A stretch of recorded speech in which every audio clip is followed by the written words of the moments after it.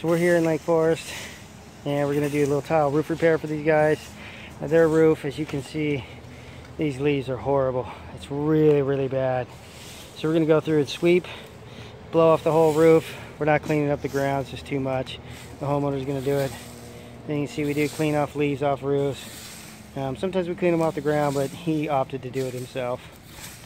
So we're gonna go through, and I'll take a look at it from the other side. You can see what a difference it makes. You don't want these leaves on your roof like this. It's really bad for your roof. They clog up, they get underneath the tiles, and they make problems. That's what this side looks like. And look at that. Night and day. So we'll get this whole thing cleaned off. We'll tune up the roof. I'll show you how it comes out. I've never seen so many leaves. Yeah, this is bad, huh? This is one of the worst leaf jobs we've ever done. He's lucky it's not bad.